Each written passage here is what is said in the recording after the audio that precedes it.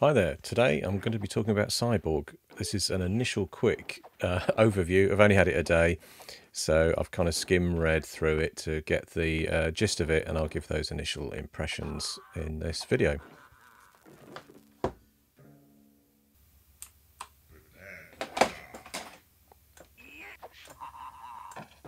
Smart move. So yeah, sorry, distracted by Barbarian, but there was a reason I wanted to show it, in addition to talking about the book. So I'll just switch the beast off. Oh, I'm going to die now on the next level. So I'm definitely going to make some mistakes. It's going to be hard to get everything down here correctly, but I will do my best. Because I've only just skimmed read it. So, please, experts in this would be welcome to tell me the specific way that I should be playing the game, but I'll be trying it my best as an initial review. Book-wise, it's solid. It's a hardback. It's published by Free League Publishing. It's Stockholm Kartell. It's a mortboard hacked. So it's essentially using the sort of core old school Renaissance OSR style retro rules that you see in Morkborg, and just twisting it up into a cyberpunk setting. And production wise, you've got quite a nice print quality, definitely good print quality. Two of these nice ribbons in there to set your position. And it follows that theme of having the kind of chaotic, punky style layout, which kind of goes against all of the traditional desktop publishing layout. What would you call them? Methods, rules. So it's good for that, in the sense that, all the fonts are different all over the place. The layout uses different styles. It'll flip from like black on white text to white on pink text or something, and will sometimes be a little bit difficult to read, which is just interesting in itself, because you're kind of challenged by that as you work through, and it's fun, so it's great. It's a particular aesthetic, which I enjoy, and the art's kind of big in there too, and the layouts is really nice. So, good looking book, solid feel to it. They go right up to the edges with some reference guides in here as well, which was fantastic to see. And I shall now sort of talk through it, really. We've got a section to start with that introduces that it's cyberpunk. Well, they don't say. I don't know if they actually use the term cyberpunk anyway. They definitely use punk and cyber in different levels. I wonder if there's some kind of like copy protection on the use of the phrase cyberpunk, the whole William Gibson thing. But anyway, the setting is sort of post-apocalyptic plus that kind of big corporations ruling a kind of messed up city. Everybody's wired into the web or the net, and they're all corrupted, infected, and messed up in some way or another, with this sort of palatial high-rise glass areas of the city managed by corporations, and the super rich having private armies, as well as the corporations having private armies as well. So that's good. I like that. And they give it a light touch. Their background in here isn't going to give you the names of all the different corporate heads and their families and where they hang out and all of that kind of good stuff that some people enjoy reading. I'm not a fan of. This is much lighter. It's like a hook into a flavour of how those things operate for the different regions. We've got the business enterprise, ports with all of the usual stuff that goes on there in terms of trade and corruption and entertainment. Industries, it's talking about the sickening smog around these shrouded industrial areas. Slums, you can imagine the sort of real low grade living. On the water, tells you a little bit about that. The hills, obviously, where the execs are. So your kind of Tory and Republican types living in their sheltered accommodation and not wanting any change to maintain their positions of power. So that's the hills. The in-betweens, which is sort of your corporate types, your wage slaves, your cubicle zombies, the beyond, which is outside of Nega City, and you can imagine the wasteland there too. And then you've got a bit on the net as well. So yeah, they give you that flavour, bolts together the city and everything. There's one area which I think I not covered. There's like some kind of like corrupted place. I can't remember where that one was. Oh, here it is. Yeah, G0. This is where the rock fell, the bombs dropped. A post-apocalyptic quagmire kept in quarantines with massive walls around it. So again, you got that flavour where you can say, you know, there might be some reason why you have to go out into this G0, ground zero region. And it's got big doors onto there and hints on that. So that's nice. That's all. That's just the right kind of level of background I like, really. And then it dives into how you have, how you've got a sort of mechanic called Miserable Headlines. Fantastic font there as well. It took me quite a while to see what it was saying. My brain had to actually work. And inside here is a D66 roll that the Games Master makes every night at like midnight on the during the game, which can have an effect of where an event will happen, like anti-human bioterror attack. The body count climbs of bio-bombings of several passenger cars earlier tonight. Metro monorail and tram carts are closed while major sec corps compete to hunt down the 666 sick world terrorist cell that claims credit for the act. So you've got actual events in there, plus it could be that you roll D66 and you just get something like there's a really heavy, filthy, poisonous smog out there. So yeah, a whole blend of lighter and more serious events that keep going, and you keep rolling every night, so that the player characters could be, you know, in the middle of a heist or doing something that very particular for their gang or their group.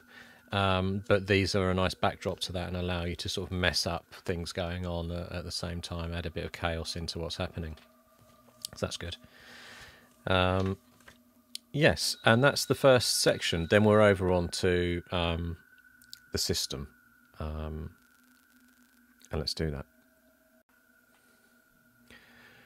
So system. A system, a system, a system, a system, a system, a system, a system, a system, a system. It's basically a section which allows you to make your characters and tells you a little bit about the combat. And the routine for doing that, if I zoom down to the phone, which should just work there, is roll your abilities, randomize your stuff, roll your debt, roll your glitches, roll your hit points, get stuff done. I'm not going to say that because I don't know whether YouTube watches those sort of things or not. But D8, D12 and D12 are the three different rolls you make for your gear. Rolling once on each table, you might get stolen taxi, you might get a crowbar, you might get a tiny drone, a surveillance drone or something in there as well. So it's quite a nice little table to allow some flavour from the items you're carrying. And this is the entirety of the rules. So you've got all of that, all of this, it's on these 2 pages. Oh, my face isn't up. So it's really comprehensive. That you've got mostly everything you need here. Your abilities, which are your stats, there's 5 of them: agility, knowledge, presence, strength and toughness. I noticed straight away a good thing here which I liked, which is that presence has the snipe and shoot, but agility is auto fire. So they've already kind of broken down 2 stats covering similar activities, sort of shooting weapons, although you've got other things within those that you get bonuses on. But it does mean that if your presence was, say, 15 and you got a +2 for that calm single shot, it's not necessarily going to mean that your agility is also high, depending on your character build, of course. But if you wanted the total warrior, you know, ranged attack warrior, agility and presence would give you that auto fire and sniping shooting. But in terms of rules, it doesn't mean you can't do either of those. It's just a small bonus you get based on your stat, which can be up to 20, depending on modifiers. But it's the classic 3d6 roll. to generate each ability. And then it has a little hint that if you're classless, so you haven't picked a class, you can roll 4d6 and drop the lowest for 2 abilities of your choice. So that would just give you the edge on a couple of abilities, because the classes, which we'll move on to shortly, do give you bonuses on these abilities here. And the entire rule system, it doesn't have separate skills or anything. It is just simply using the score that you get from your ability. So if you had 15 in agility, you get +2 on your agility rolls. And agility will cover things like sneaking around, dodging, driving, auto fire. And the way that mechanism works on the D20 is that you have a difficulty rating. And I've noticed actually difficulty normal 12 is used nearly for almost everything in here. It's pretty much a normal standard for attacks and things, but then all the modifiers apply on top of that depending on the situation. So 12 on a D20 is a typical target for normal activities, and depending on what you're doing, let's just say you were using tech to crack something, a security gate, you'd use your knowledge, and whatever the stat is, you'd get a bonus on that. And that's it, pretty simple, D20 for everything. But obviously you've got the damage dice and things, you've got D6s, D8s and more, depending on what weapon you're using as well.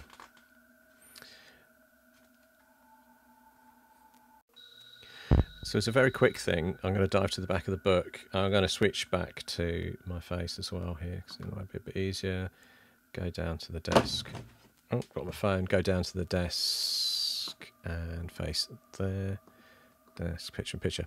So in the back, they have the references which could kindly cover things like combat and bits and pieces like that. But basically, as I mentioned before, it's this difficulty rating 12 is across quite a lot of things. So if you are taking a single shot, you'd be testing your presence, so you'd add a bonus score depending on what the score was. It could be a minus. If you've got only 8 in your presence, you'd be minusing 1 off the roll. And on the D20, you've got with that bonus or modifier, you've got to get that target of 12 to get a hit. It doesn't mean the creatures don't have armor classes, or the monsters or the other cyber junkies that you're bumping into, you just hit on this. Now I've noticed that a couple of creatures and things, they might say something like this is small, so the difficulty goes up to 14 instead of 12 to hit it, because it's like a small skull like head that's scuttling around and shooting you with laser eye beams. It'd be 14 target hit because it's a little bit harder, and it'll say that on the creature, but it won't list like a bunch of ACs or armor classes or what have you for each one. It's just like a nice simple target. Again, that would speeds up Game Master's role, doesn't it, in the game, because they can just very quickly throw out something into the game and then know that you got to hit it. But this is the interesting one, and I think I've got this right, but people could correct me on this. Defense, which is based on you completing a dodge under agility. And this interests me straight away as well. I mentioned earlier the rules are like chaotically laid out and things, but it's easy to find things just skimming through, really, and you can very quick to learn. There's not a lot in there. Like those 2 pages really define the core of the rules. But this just bugged me a little bit, because you test agility to do a defense when you're trying to dodge some incoming fire, and they call it defense, but actually the agility ability, it calls it dodge there rather than defense. So I might have just called it dodge there as well, just to keep it all, use the same terminology throughout, dodge, but they call it defense in this combat table here. It may be that it's just this table, and further in the combat section it might actually just say it is dodge, but there you go. And then the player character rolls a d20 themselves. Again, difficulty rating 12, which could be modified, because it might be that they've got some other cybernetic muscle ability that makes them slightly better at defense, or it could be that the attack is particularly harsh. But essentially, again, roll over that 12, use your agility bonus. So if your agility was 20, you'd get +3 on that, and you would avoid the incoming damage. But if you don't avoid the incoming damage, it's the traditional method of the Games Master would then say, right, it's that cyber claw's hitting you for a d6 damage. They'd roll the damage, and you would then minus a certain amount of armor off that, which just depends on the roll that you make. So again, if you're in armor, tier 3, it's going to take minus a d6 damage off whatever damage is coming in. So the armor is like a variable soak, it's probably worth calling it that, against incoming damage. And that softens the blow, I guess, of this being a kind of retro OSR game, in the sense that there is this sort of buffer zone of armor that you can pick up that gives you a little bit of potential to soak. And then in terms of injury and death, basically you're battered at 0 hit points, and then you take a d8, roll it here, and you might get hemorrhage, death in D2 hours. All tests are, and it gives you a difficulty rating hike of +4, or you roll an 8 when you're on 0 hit points, and you're dead. In the dead bracket down here, it does tell you that there's a chance, if you had a certain amount of money in the bank, that you've got a 50% chance of being saved by an emergency response team. And then it tells you how long you're going to be sat in intensive care to survive it.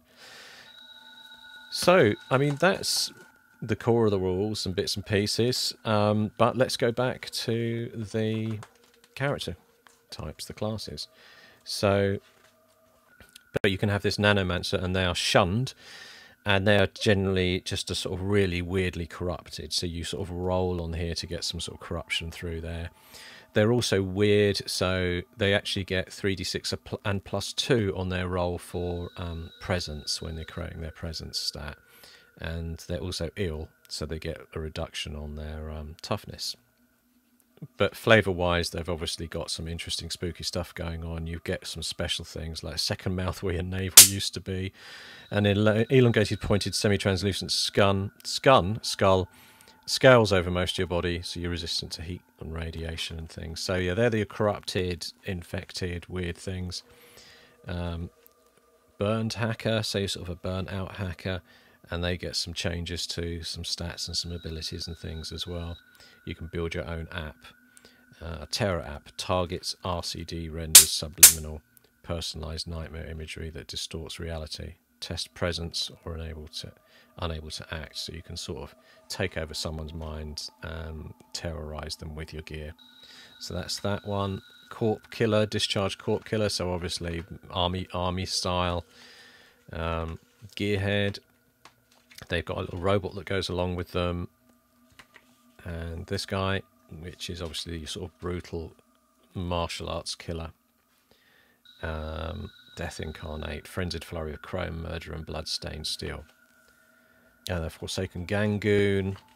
And then you've got some extra optional sort of tables to flavour NPCs or characters with styles and features like lipless, just teeth.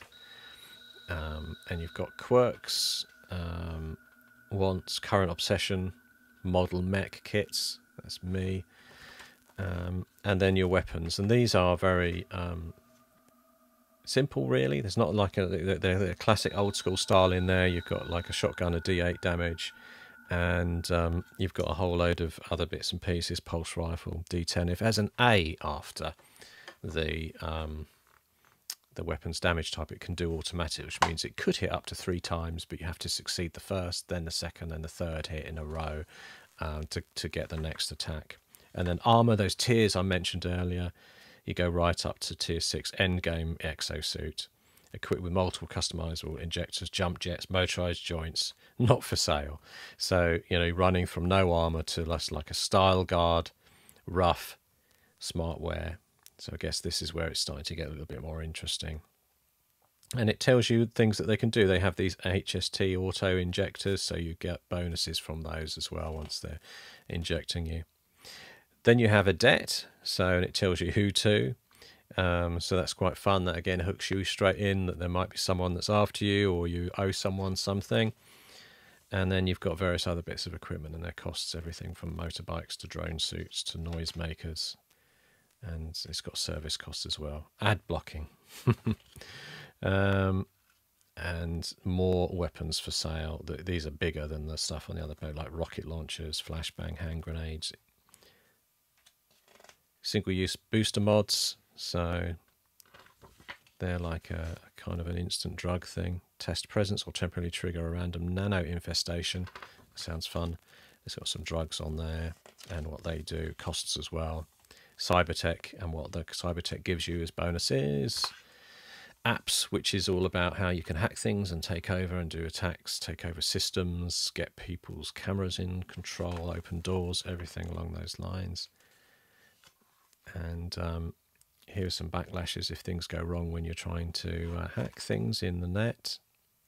Black Ice, I remember that from, was it Blue Ice? From one of the William Gibson books. So, and then you've got some nano powers. So they're interesting. Infestations, which obviously probably not good things. Radiance, a faint eerie glow surrounds you. Geiger counters malfunction in your presence. Elongated fingers, twice the length, they may be useful. Painfully twist and bend. You're unable to use weapons or other items requiring a firm grip for a certain amount of time. So yeah, they sound nasty, the infestations. And then you've got glitches. So you begin with D2 glitches, and they allow you to do things like deal maximum damage with one attack, re-roll a dice roll, yours or someone else's. Lower damage dealt to you by D6. So these are like, again, nice little edges or details that let you sort of become a little bit more survivable or push an attack. And you need a chance to rest before you can use a glitch again. But they're just nice little things. Deal max damage with one attack. It's just a nice little thing to be able to do between rests.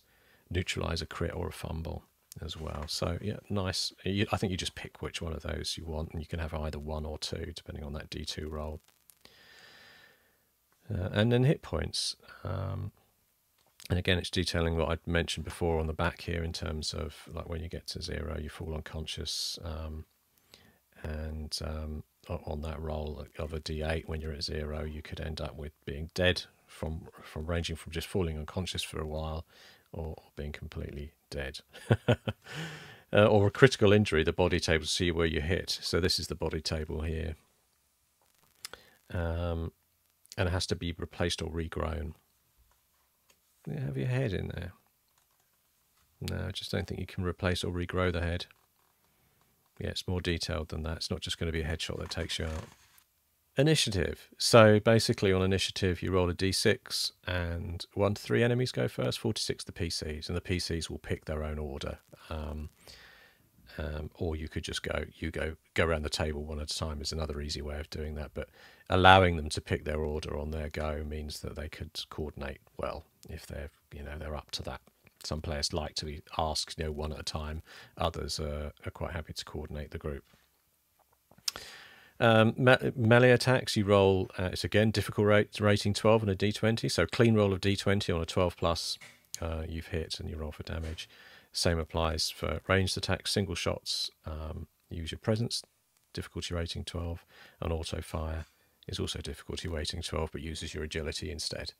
And if you hit once the first time with the agility, you can then try, with the auto fire, you can then try a second attack. If you hit again, you can try a third attack. And then that's 3 attacks is the maximum you can do. You've got some fumbles and crits as well. And fumbles are things like out of ammo or weapon misfiring. And then it's got some optional combat mods for cover, aiming, range. Just makes things a little bit easier for people, or harder depending if there's cover. You've got light and hard cover. And then you've got suppressive fire. Spend a mag is an automatic weapon to suppress up to D3 targets. And it's then harder for them to, they're adding +4 to any of their target ratings to hit, because they have bullets firing all around them, and they'll be hunkering down. That's combat. Very, very light, but feels crunchy, effective, and interesting. You've got morale. I won't go into that because I haven't read enough into that yet. You've got some improvements. You can't. There's no levels. There's not like level 1, 2, 3 or anything. But the games master can say we're at a point where you can try and raise an ability, or there might be something in the lining of your jacket that gives you a nano power or something. You might get more hit points. You roll a 60-10. If the result is equal to greater than your current hit points, increase it by d6. So very much up to the games master to decide, actually, we're at a point, maybe we're at the end of a couple of sessions where you can level up, or you finished a heist or something. And And then we're into the beasts, the monsters. It's like, what is this? It's a Roadrunner, Wasteland Scavenger. They have 5 hit points, morale 5, Waster's Tux, which is obviously some kind of ability that means it's a minus D2 on their armor if they get hit. And they've got Assault Rifle, which is a D8, and it can fire automatically. There's various different kinds in here, nano-powered ones, drones, little skulls that fire lasers out of their eyes. But again, I mentioned, I think earlier, that they are DR14 rather than DR12, which is the standard. They're a little bit harder to hit. Bloated walking corpses, combat vehicles are in here, mechs. So yeah, straight up with this kind of mech, it's 50 hit points. Nigh indestructible, minus D10, so everything that tries to hit it is going to have minus D10. You need a rocket launcher on that, and it actually has more rocket launchers and lasers, very difficult to tackle with. So you have Ghost, and then you have Data section, which is lots more tables and things for helping you do quirks and obsessions, features, styles. You've got a mission generator, so help you put up together who the contact is there a patron, what's involved, what's the reward, so you can quickly fire and help you pull together a quick mission if you want to do something.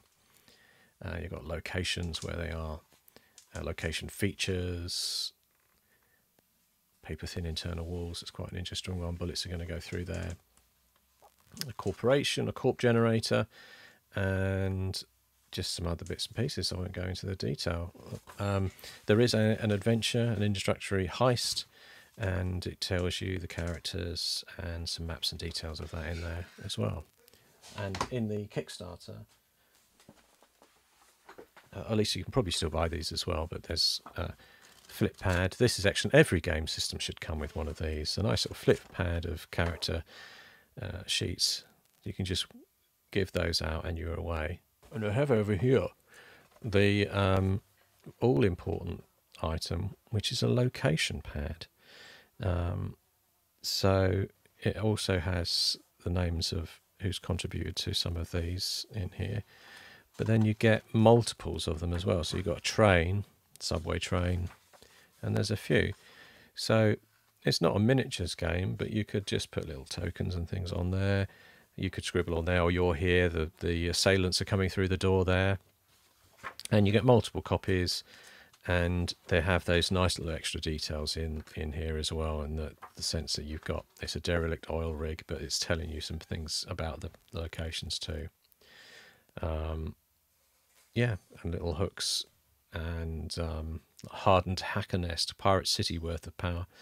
From undersea cables to run several data centers worth of offensive devices. Autonomous AI black ice agents roam cyberspace mounted in security drones in meat space, each hacked from one of the many assaults on the compound.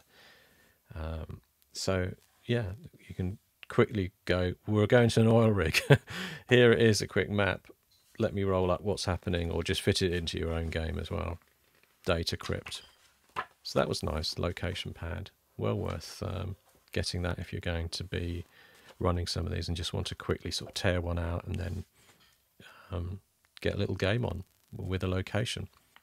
I think, interestingly enough, games with guns are, I mean, all games like D&D and everything need a degree of like explanation of where the characters are on a map. But games with this sort of specific thing where there's a lot of security cameras, there's a lot of like cyber things going on, a location does become quite interesting then, because you know, where's the data hub, where's the video center, where are the people in this back room that I've got to get to.